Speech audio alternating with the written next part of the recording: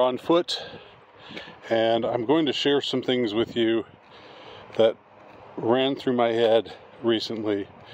And the big catalyst for this was reading more Bret Easton Ellis. I've been on a Bret Easton Ellis binge lately.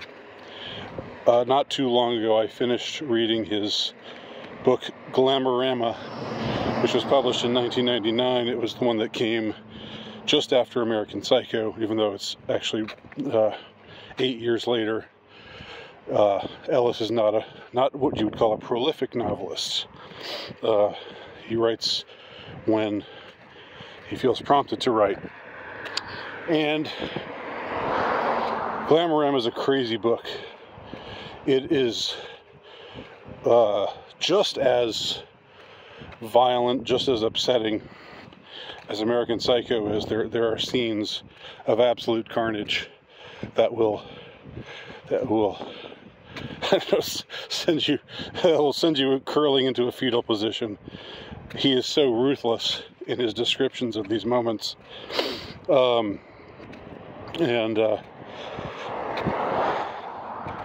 it got me to thinking because there's so much about the book. It's a really good book, I have to add. But there's so much about the book that seems like it's written by somebody who has insight or knowledge or has some... let me just put it this way. He seems to be wanting to let us know what's going on. Now, I don't know if Ellis would ever admit to that. I don't know if I'm right about that. Maybe I'm wrong. Maybe this is just all from his fevered imagination, just like American Psycho was. But my impression, especially with so many of the themes being about how the fashion industry is just a guise for operations of terror and how so much of what we see and think of as real is actually scripted. It's a book well ahead of its time. I mean, it's pulsing with paranoia from a pre-9/11 perspective. It's the kind of paranoia it invites to the reader to entertain is very contemporary, has a very contemporary feel to it. But I was thinking just now, just in terms of what do novelists know, what do writers, artists know, people who work within the corridors of power, but maybe are good guys, maybe want to expose things. And I don't know finally whether Bret Easton Ellis is a good guy or a bad guy or neither. But I'm inclined to wonder if he might be somebody kind of like the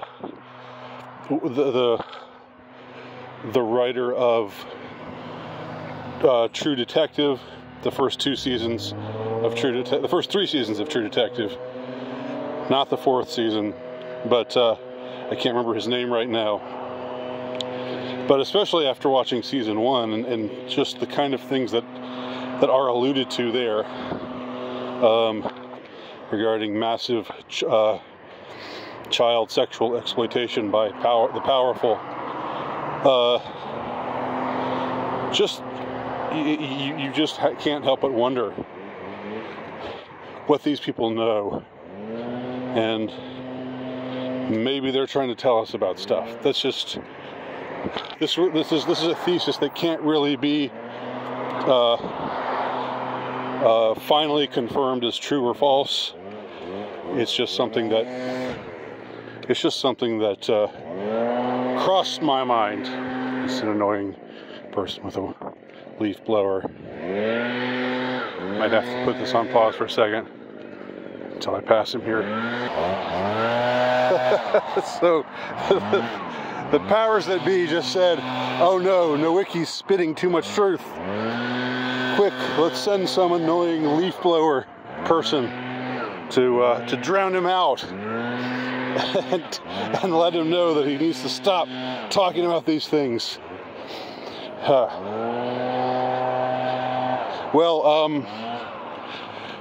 The reason why, I mean, I was entertaining all of these notions, but what brought me to really record this video is I'm thinking back on a book that I read a few years ago called Never Let Me Go. And this is a book by the same author who wrote The Remains of the Day. I can't remember his name right now. I apologize for that. He's a big deal. He's a famous author. And it's a great book. But I started to think about that book in ways that I had, like, cryptic ways, esoteric ways that I'd never thought about it before. So the book is about,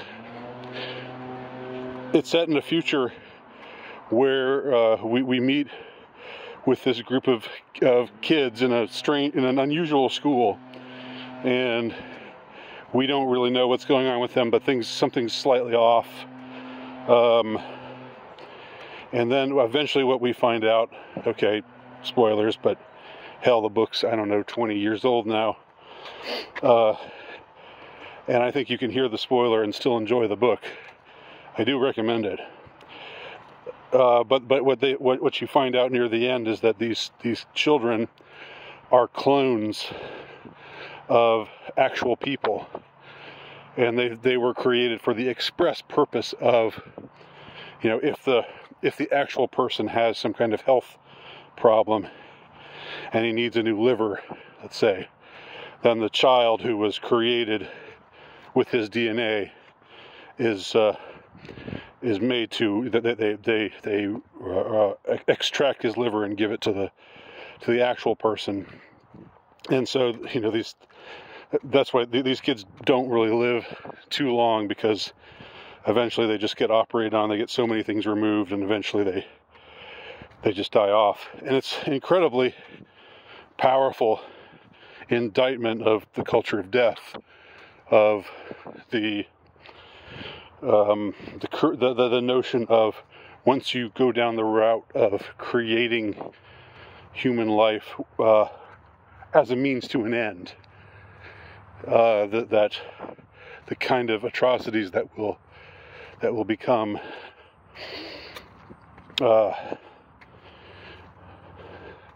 that will just become a natural, they'll just blend in with the wallpaper. People don't really have wallpaper anymore. They'll just blend in with the scenery. So that's a better metaphor.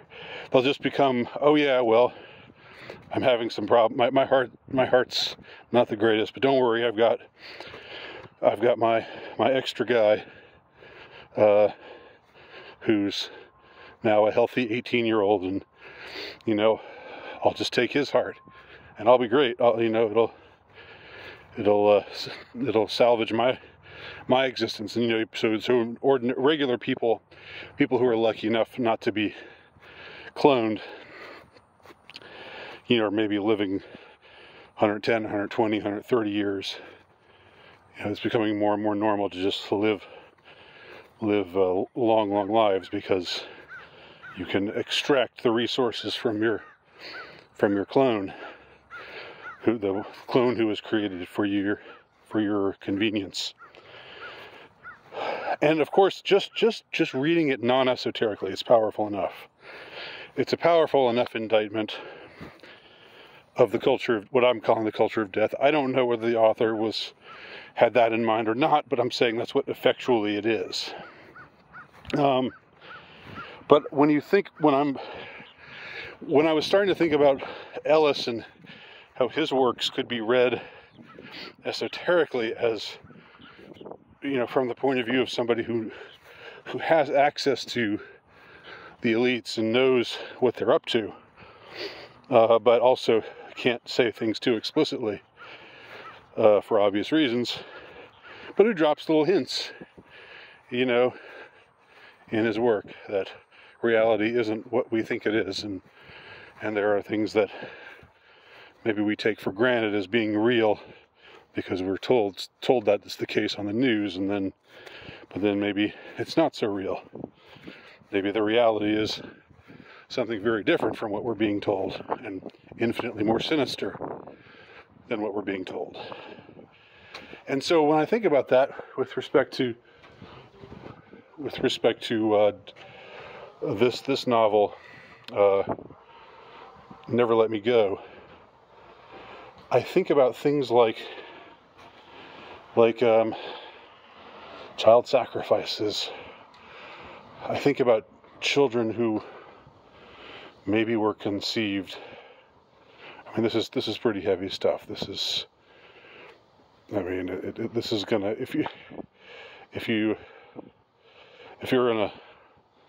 if your soul is in a sensitive place, then you don't necessarily want to think about this kind of stuff. I don't know, I'm taking a chance even thinking about it now because my soul is always in a rather sensitive place.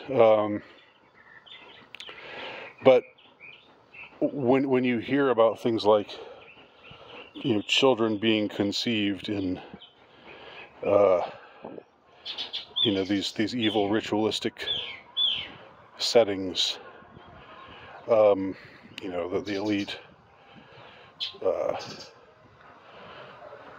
raping the young and possibly intentionally conceiving children, and those children ending up in these care homes or these orphanages, and then of course it's open season on them because they're just extra, or maybe maybe children like that are just never even acknowledged. They're never given a you know, what we in the United States would call a social security number. They're never even acknowledged as people. They're born entirely secret beings, and they're just there for the sick elites to use up, and yeah. Like I said, well, I haven't said this yet, but I hope I hope I'm just wrong. I hope I'm wrong about this. I hope I'm just reading too much into it and what have you. But I don't know. We've seen so much lately. So much of what's true has come to light. So much of what was once hidden has come to light. And the metaphor just works. It works so easily. It works so effortlessly. You know, like just change a few details, project it into the future. You know, have it be about medical procedures. You know, with clones who aren't acknowledged as human and who are just there to give up their organs until they expire. You don't even call it death because you don't even consider them to be alive. Who just are required to give up their organs to supplement the lives of the quote unquote real people, the ones who weren't born in a lab. It's just the metaphor just works so perfectly. It's such a heavy thought, and I really hope it's not true. And that's where I'll end this video.